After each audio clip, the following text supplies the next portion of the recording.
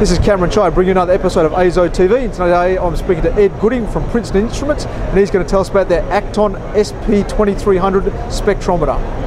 Okay, thanks for having me. So this is a spectrometer that's made by our company, Princeton Instruments. It's a 300 millimeter focal length imaging spectrometer.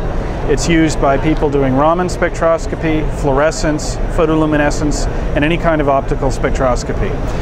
We have two detectors mounted on this instrument. This is the Pro-EM 1600, the new EM-CCD for spectroscopy from Princeton Instruments. And this is the Spec 10 Plus, or Pylon, the new liquid nitrogen cooled CCD camera from Princeton Instruments. And I'd also like to show you a new feature that we've developed in our software, which is called intensity calibration, which solves a problem that's been around in spectroscopy for over 100 years.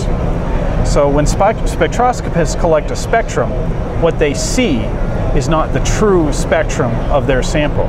The reason for that is every optical component in the light path adds its own set of changes to the recorded spectrum.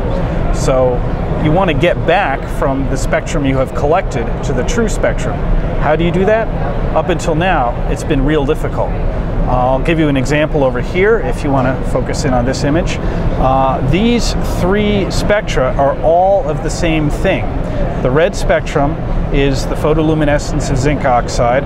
The blue and the green spectra are also the photoluminescence of zinc oxide, but they haven't been corrected. You record a spectrum like this, you might think you've got something that you don't have. I'll give you another example. A lot of applications of Raman spectroscopy, near IR spectroscopy, things like that are in process control. You've got a bunch of white tablets that have aspirin in them and other things. You want to know how much aspirin they've got. Well, to do that, you can collect a Raman spectrum and measure the intensity of your peaks, but how do you know that the intensity is correct?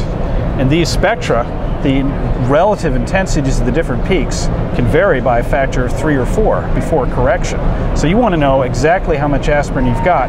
You need to know that all of your peaks have the correct relative intensity. So we now have a one-click solution to that, which is called IntensiCal, Intelligent Calibration. It comes with our 64-bit light field data acquisition software. And let me show you two sets of data.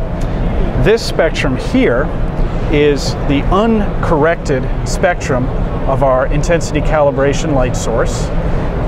There are a lot of issues in this spectrum which I won't go into, but this is the spectrum that the spectrometer actually records. This over here is the spectrum after software correction with the intensity calibration routine.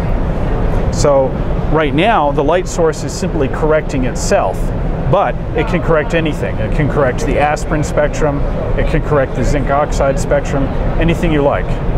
So for the first time, we have a routine that will make this whole intensity correction process seamless and transparent to the end user. Right, Ed, what's the spectral range of the SP2300? These spectrometers go anywhere from the vacuum UV out to the mid-IR. And we make CCD detectors and in-gas cameras, which cover the range, again, from the vacuum UV and even the X-ray to out to the near IR.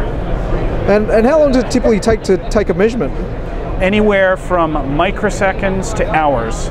Our users vary from people doing single molecule imaging at very, very high speeds to people taking hours-long images and spectra of stars. Right, Ed, and if anybody wants more information about the Acton SP2300, they can go to your website? That's right, www.princetoninstruments.com.